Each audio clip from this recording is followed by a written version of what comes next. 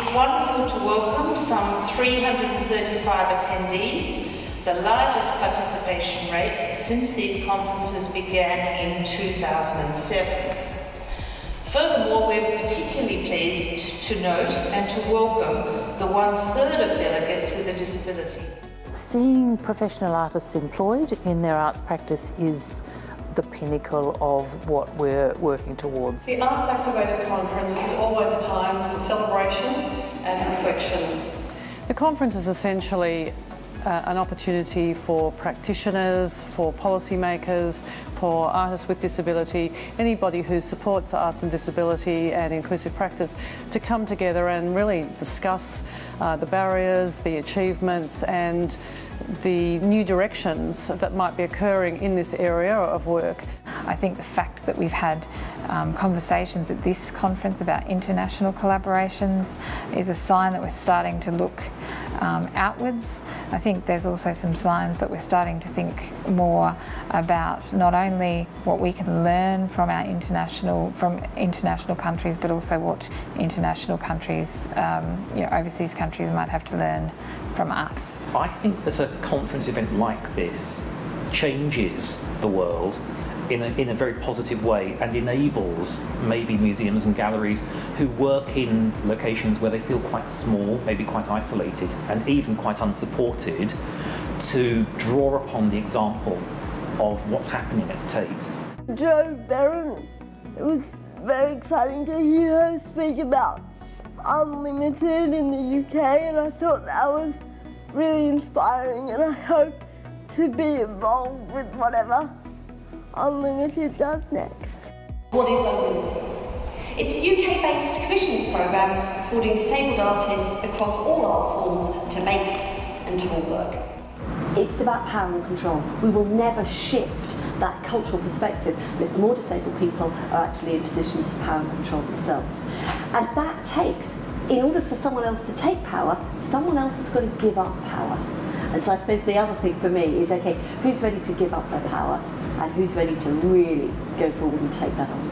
The conference showcases the many accomplishments of people with disability as artists, leaders, audience and advocates. So one of the things I like about this conference, and the one, I did the one a couple of years ago, was that it sells books and it gets your name out there.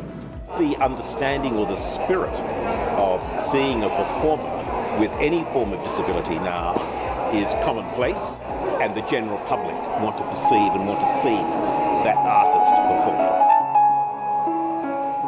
One of the artists that we've been involved with, Carmen Bowditch, is just so eloquent and clear about the value of collaboration for artists. And that is what we'd love to see come out of this conference too, a lot more chances for collaboration. And I guess that's the message I'm getting so far today. It's about connecting, creating, and collaborating and celebrating arts and disability. So our vision is for a culturally ambitious nation, to support the arts in a range of ways and respond to the needs of the arts sector. Today's announcement is part of the reforms that we're rolling out in the months and years ahead.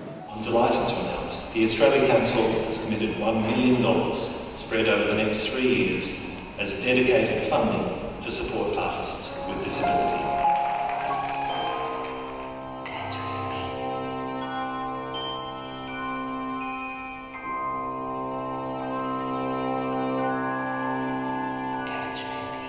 To come together and network with other artists, to see role models, it's really, really encouraging. But I guess I'd like to see the media writing much more about the great work that disabled artists create. My name is Tiffany Montas, and I am originally from Alice Springs.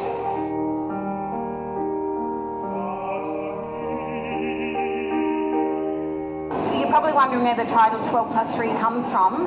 It means that we worked with 12 individual artists and 3 supportive studios.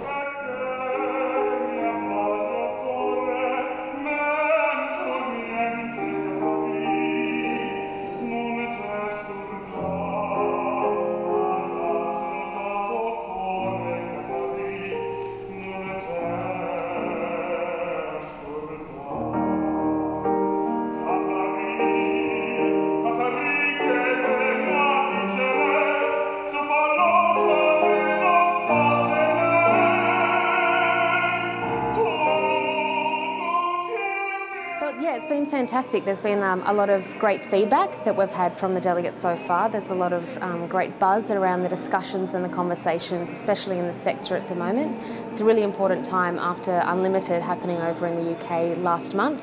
There's a lot of topical conversations, so it's a fantastic platform for us to continue those discussions in Australia.